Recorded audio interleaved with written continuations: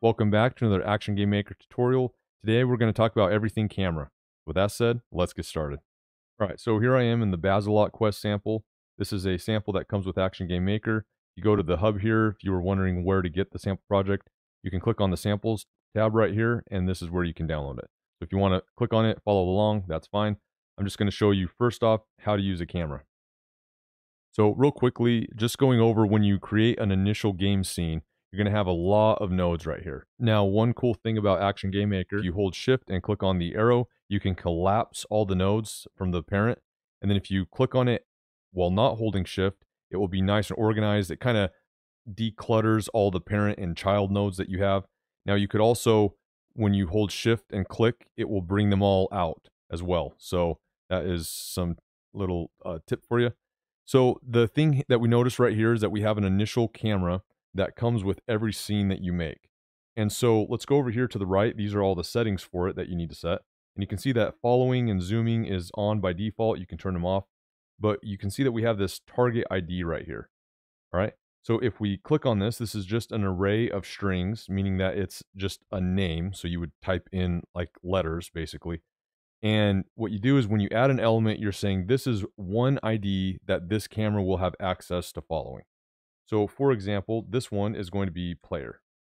Now, player is just an arbitrary one that I came up with because I always have a player object, and that's usually what the camera follows.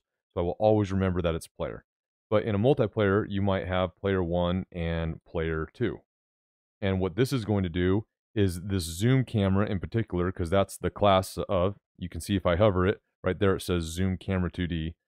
So the more that I have of these, if these are on screen together, then the camera will zoom out to try to show these objects, but will prioritize, I believe, the first out one. So that's what this zooming max is. How far do you want the camera to zoom out to keep all the players in the camera? And so that is specifically what this camera is designed for. Now, most games where you're just single player, this is all you're going to have is just a single ID, most likely, on each camera. And I'll show you why here in a second. But this is really the basic setup for a camera. This is kind of all that you need, is you need an ID, and you just need to say whether it's going to follow or not. I'm going to show you about camera limits here in a minute. But let's just see what else we need to do to get this camera to work. So in order for this ID to mean anything, we have to first put it on an object. So let's just create another player. All right, and this is just going to be settings, just going to be a fake player here. And let's just say this was my player though.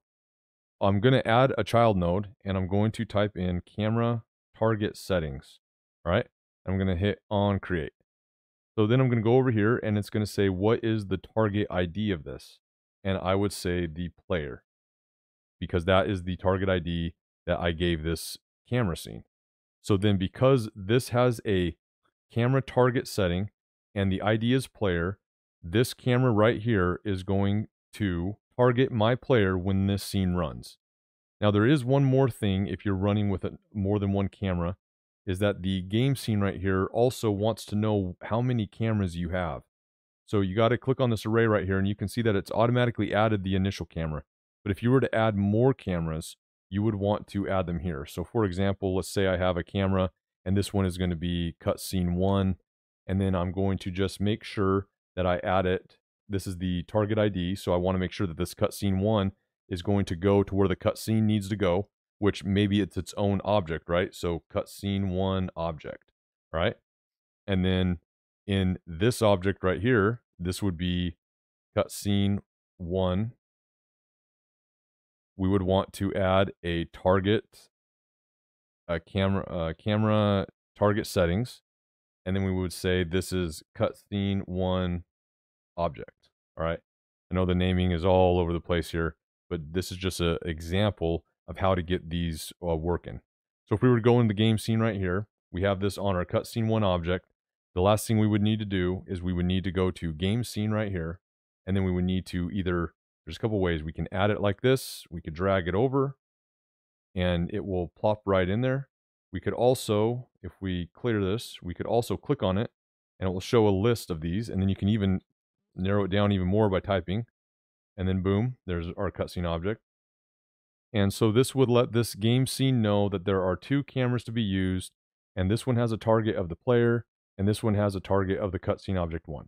All right, so that's theoreticals. Now let's get into some practical use. I'm going to close these windows, not going to save them.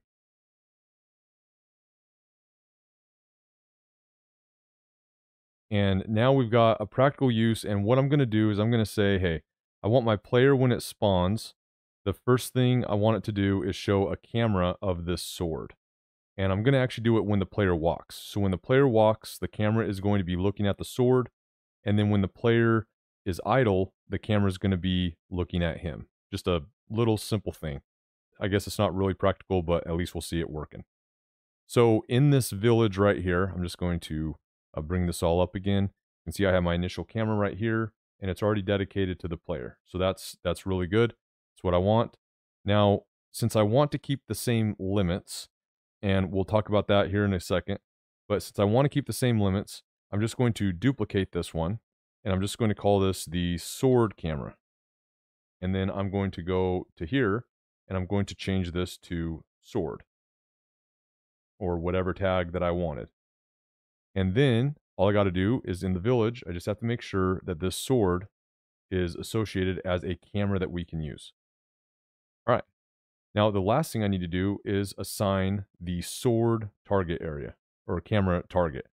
I already have that one on my player with the proper ID, so now I need to assign it to the sword. So I can click on this sword right here. Now, since I did edit child thing, I have to click on this root node, and I can click on this scene, and it will take me right to the scene. So it's really nice. Another way that I can do it too, that I like to do, is just type in sword. There's my pickup sword scene, and boom. So then I'm going to add a camera target setting, and I'm going to call it sword.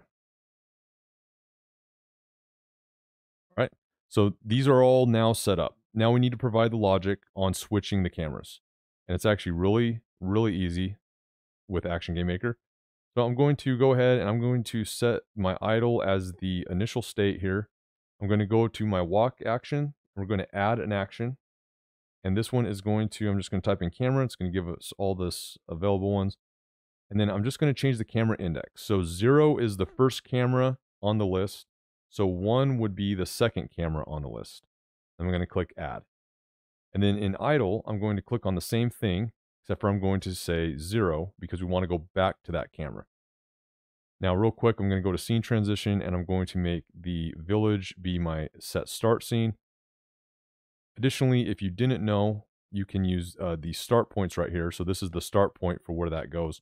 I'll have a separate video on start points.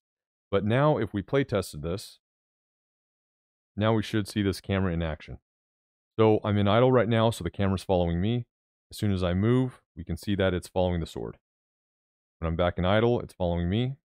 And then when I'm moving, it's back at the sword. And look, there I am. Woohoo. All right.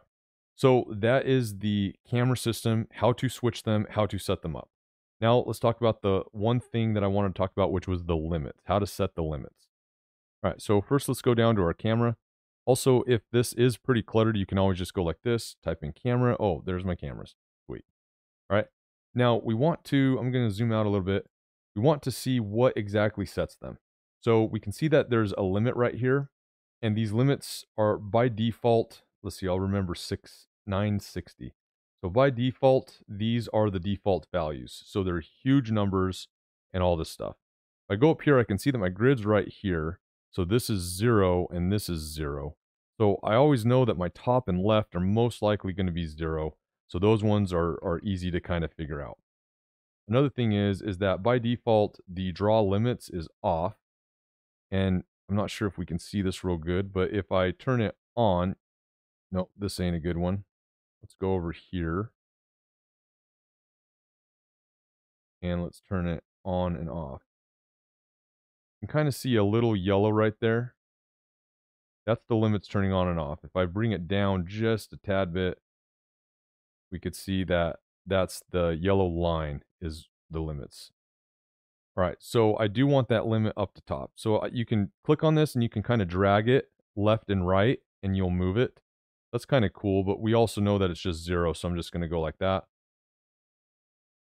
And then since we did we do need to set these. So I'm going to say 6 or 970 to see that it brings it in close.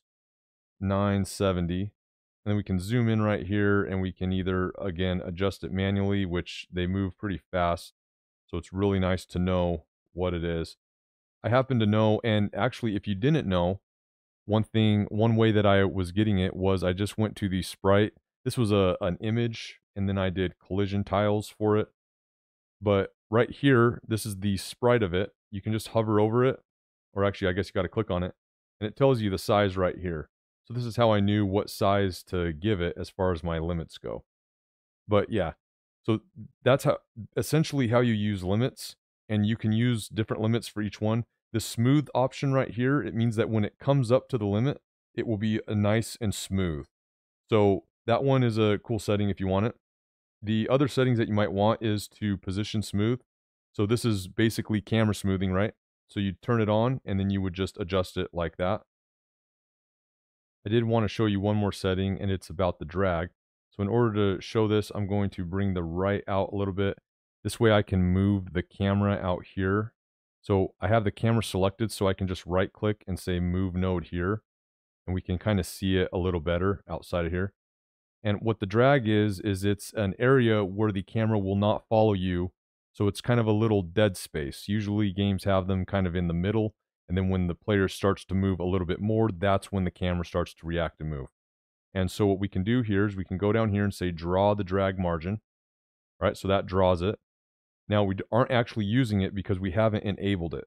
So when you click on enable horizontal, enable vertical, this is actually going to enable it. So I would have to move outside of this blue range, or at least touch the blue range for the camera to start working. And then this is where you would just adjust as you needed. So here would be some offsets. Here's the left margin, the top margin, bottom margin, and so on and so on. So yeah, and then you can visualize it, turn the visual off. You can also do the screen limits as well, just turn it off when you need it. But yeah, this is how you can add some flavor to your cameras. Hopefully this video was helpful. If you have any questions, you can comment below. Go to the official forums Discord. We'll get you figured out. That said, I'll see you at the next video.